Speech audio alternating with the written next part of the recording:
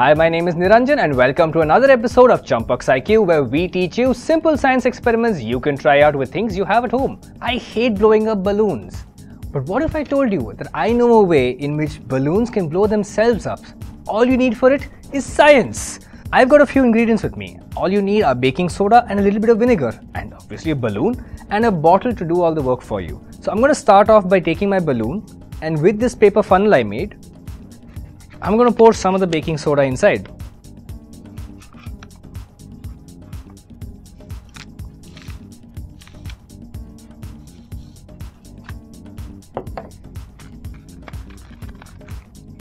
I'm going to set this aside now, and I'm going to pour some of our vinegar into this bottle here.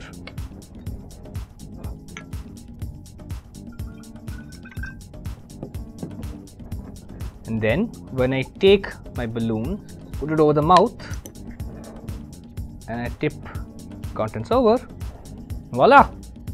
Self-inflating balloons.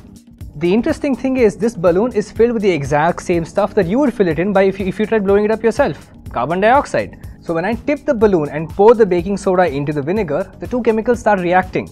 And this chemical reaction results in the release of carbon dioxide gas, the exact same stuff that you breathe out.